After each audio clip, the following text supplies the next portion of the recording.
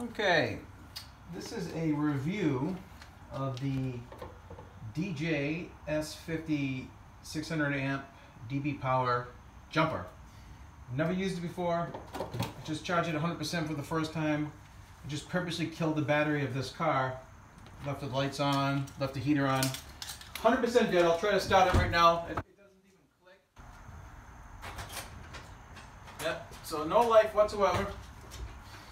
And we're just going to see if this thing works. The ultimate test will be on our Sequoia, which is a 5.7 liter. But I don't really want to purposely kill our battery.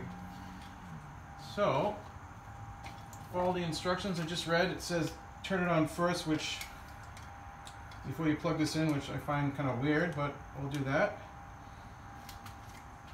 On. See, it's 100%. Maybe you can see that. 100%. I'll be so pissed if this doesn't work. Plug that in. It actually says to attach the positives to the positive and negative to negative. I always thought you should put the negative on first, and I also thought it was weird that it didn't say to use a ground. So we're going to do what the instructions say. If I find the positive and negative, this looks like the positive, that looks like the negative. Okay, and it says it's supposed to turn flashing green and red, and right now it's just red. The little light on this thing here, and it says indicate will turn flash green alternatively, indicator light. Connect the red clamp to the red clamp, terminal clamp to the negative clamp. The indicator light will turn into green. If it still flashes red and green alternately press the long button for 3 seconds and it will turn green. So mine's not, it's just showing red, so I'll just hold this for 3 seconds, see if it turns green. Whoop, turn green. That was scary. Alright, let's give this thing a whirl. Well, battery just turned to 97%.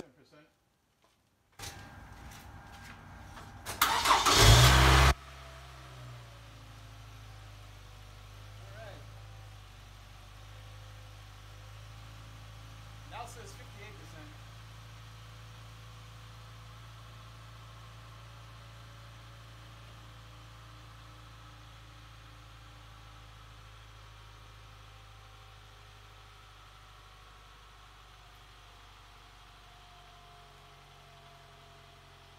One jump and it's now 58%.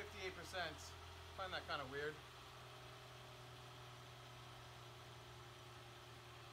Yeah. I want to try it again if it doesn't start out on its own.